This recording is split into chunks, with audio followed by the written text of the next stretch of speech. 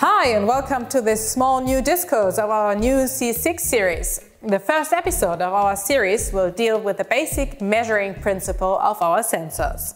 Although there are numerous of them, we have chosen the so-called laser triangulation principle. So why did we do that? This is what we will explain to you in this video.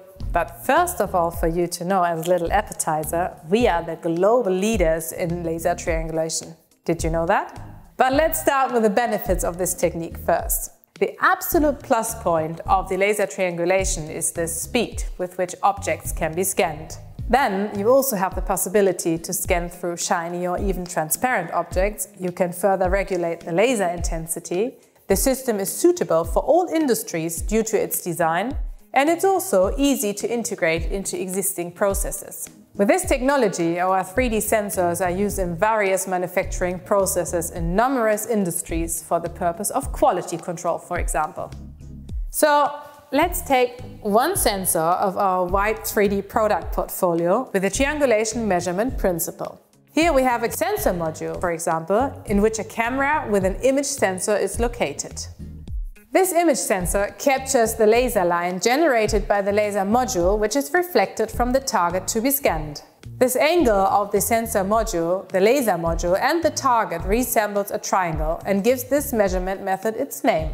Alright, now you know how the principle works, so it's time to give you a deeper insight into the process now. The combination of the geometry of the sensor and the built-in optics results in the so-called X field of view. This X field of view can be further subdivided into a near X field of view and a far X field of view, which define the upper and the lower limits of the entire field of view.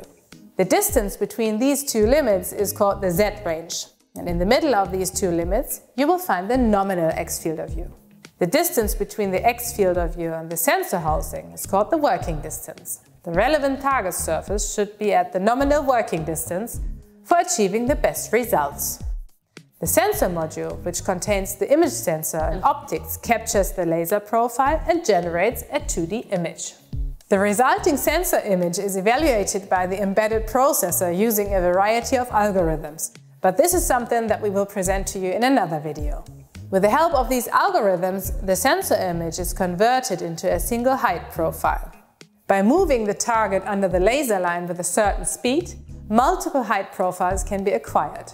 The complete height image containing a certain number of height profiles is output from the sensor and can be analyzed with the help of external software.